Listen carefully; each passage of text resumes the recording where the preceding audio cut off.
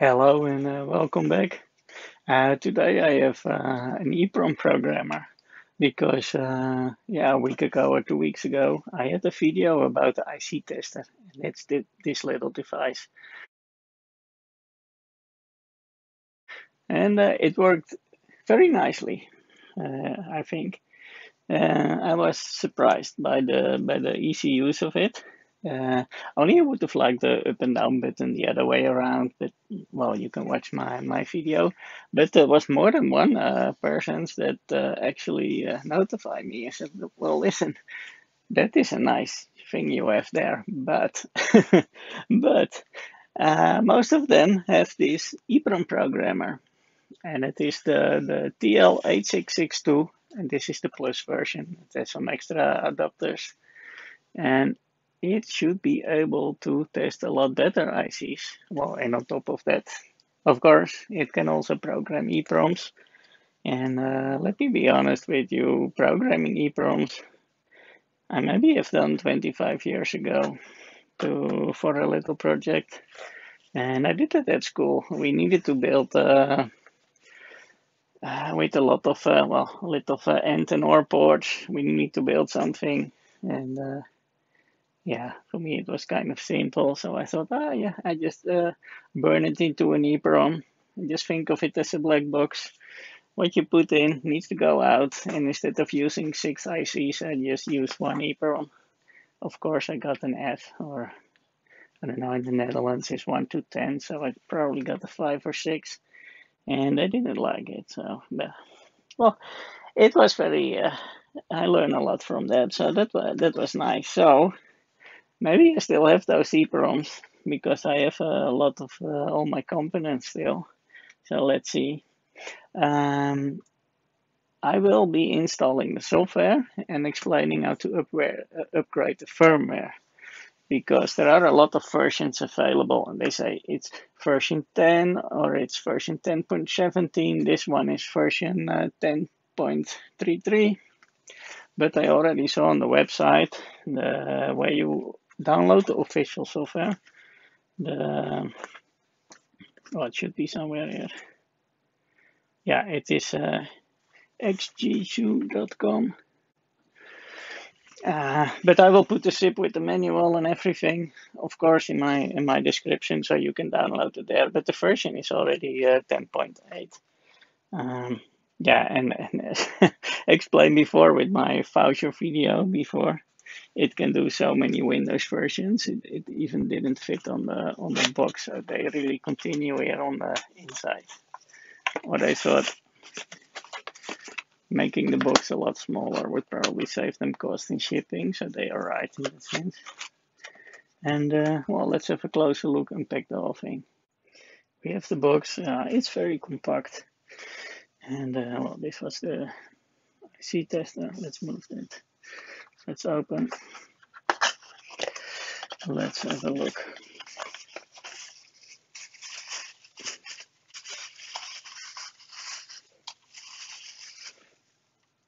It does feel heavy. I like that, but maybe they just put a metal plate that it just feels good because of that.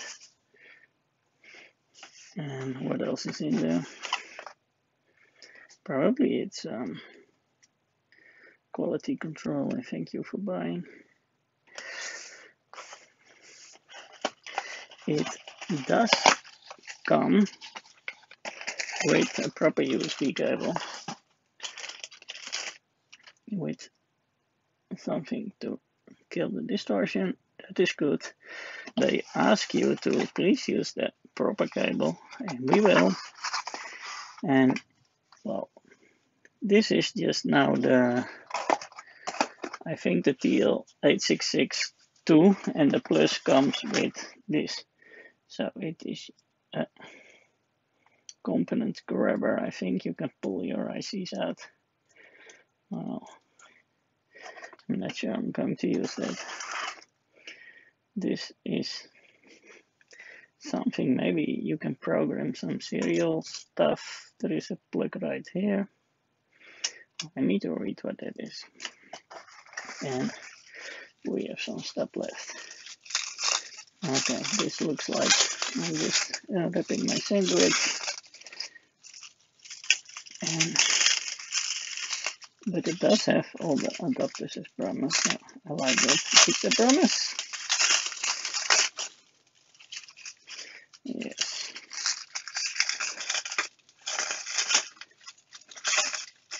It does have a lot of adapters.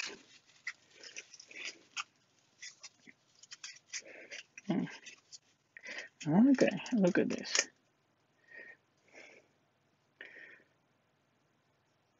You can see here for what components it is used, and you probably need to put it in and close it. Cool.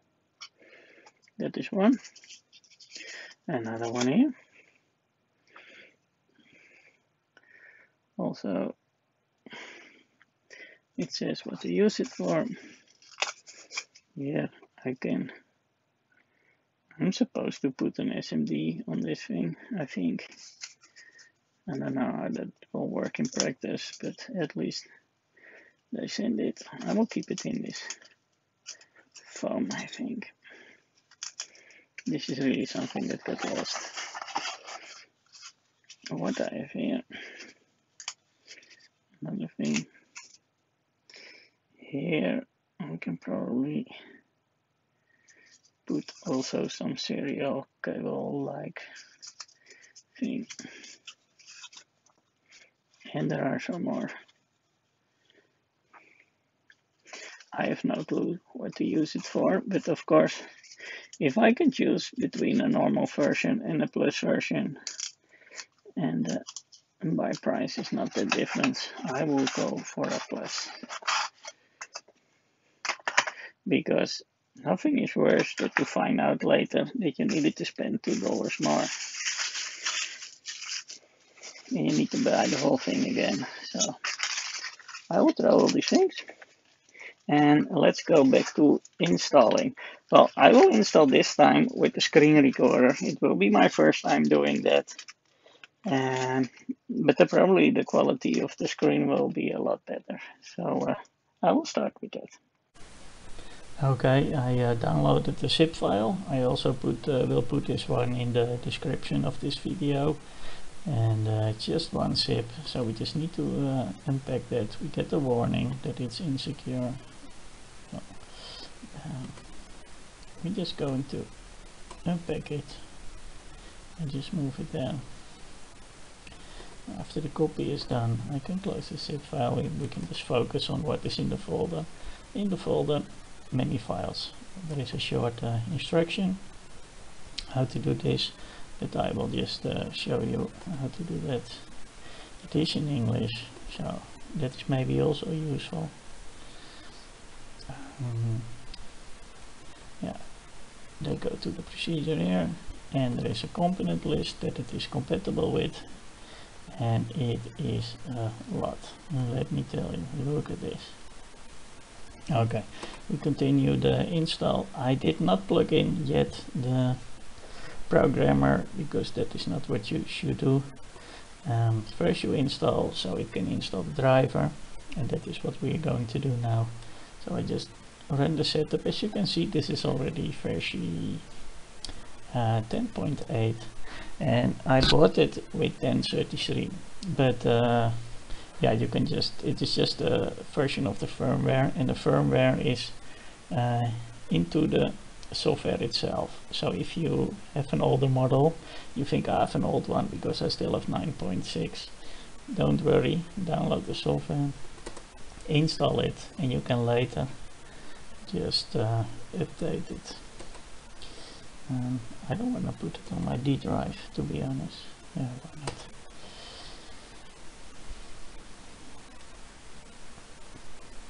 We're just gonna let it unpack, and it will probably ask us if we want to install the driver first, which then we're gonna do before we plug it in, because we want to be sure Windows is really detecting the correct version. So we just need to wait for this a bit.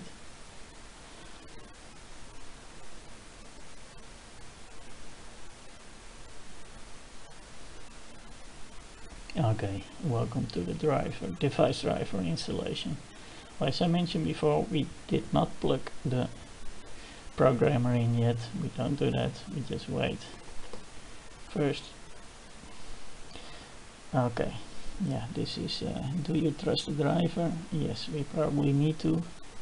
I have ESET installed on my computer, so I'm not too much worried. It did install the driver, so we are good, I think. Now, what it will do now. Oh, I have an icon already on my desktop. Which one we have? Programmer not found. Okay, perfect. Now we're gonna connect it. I close the software and I will connect it. So I have the programmer. I use the USB cable that was supplied with it, and I will now plug it in, and hopefully Windows will start to recognize everything. Let me just try. Yes, I hear that noise.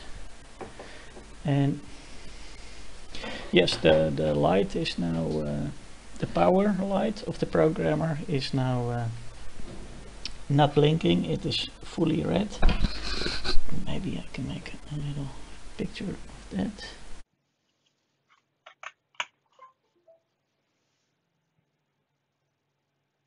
Now we're gonna start the program. And now it did not complain, I cannot see the programmer, and also when I open it I saw a little flash of the LEDs. And so this is the latest version, and I think what we should do now is first upgrade the firmware. Let me just get it a little bit better in the screen. So what we need to do first, we go to tools, and yeah, you should say refresh the software, but it does not do that. So probably mine is not the 1033, but it is already the 10.8. But just let's do a self-test. Please remove the IC. Yes, there is no IC on the socket. Test. Everything is okay. No, that is good. But now I'm still wondering, can I see somewhere what firmware I'm running, because this option should be available. Okay, I can't seem to find the firmware version, but because I don't see the option light, and it is probably the latest version, so I'm not going to worry about it. Okay, it is all connected. I have here an IC, the 4051, and we're gonna test that. I'm gonna go back to the screen recorder and you can have a look with me too. Okay, we just have this 4051, and just let's pick it from the list. That already goes a lot smoother than with your buttons. And here we can see already we need to put it in the top. So I'm gonna do exactly that. Then I'm gonna close it and I'm gonna do a test, and it fails. That is funny, because I picked the 53. It was a 51 test. Yeah, and now it's all good. But it can also do an auto find. So I just clicked the wrong one. I'm just gonna click nothing, and I'm gonna do an auto find. Let's see. This is great. It finds a 4051. So that is a lot better already than the other one.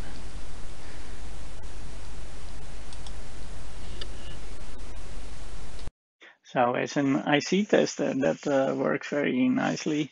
It immediately, even at the auto detect setting, that was amazing. So I like it already. And now going back to my Eproms, as I said, for me it was years and years and years ago. So I have here very old ones, and in that time it was very normal. It's the 2764, and a lot of them are hopefully empty. I'm still waiting for my eraser. Will come next week. But I have something here, and this could be my school project because it says E3 to BCD. I have no clue what it was, and here I have the other way around. So apparently it says bit 5 is reversed. Well, anyway, I did this a long time ago, and I put proper silver stickers on it, so it's probably not erased. So let's have a look. Okay, we have this 2764, and it's from TMS. So let's have a look. We can select here. Well, let me just go here. And TI, it's a normal 27. I do select. I will put the read button. It says exactly how you need to put the Eprom inside, so that is good. And then we're going to read. That was very fast. And yes, it indeed has data. It just says starting from pin 4. It was probably easier when I put it on the board. And if I do pin 4, it just outputs 1 and 2 and 3 and 4 and 5, and it will just be counting depending on the pin that you do up or down. Okay, cool. It's still some in, but it was very basic, as you can see. So that works.